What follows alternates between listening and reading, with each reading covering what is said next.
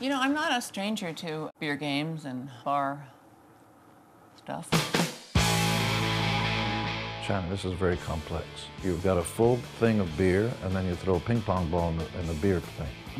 And do you leave the ping pong in there while you're drinking the beer? If you want to. Kind of goes up your nose. This is very strange. Blocking it. It would have been more fun with somebody else's kid, maybe. Because Nick's not much of a drinker. Tastes like donkey piss. Does anyone like to taste it? Yeah, but apparently people do. So, also, about your son and strip bars. This is a strip club. Awesome. We're mixing sexuality with my parents. That's awesome.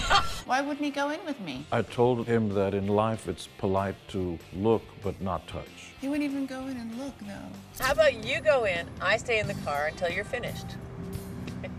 Oh, God. I would have just sat back and let Nick had his first whole dance session, and, you know, would have been As long as fun. Mom was there.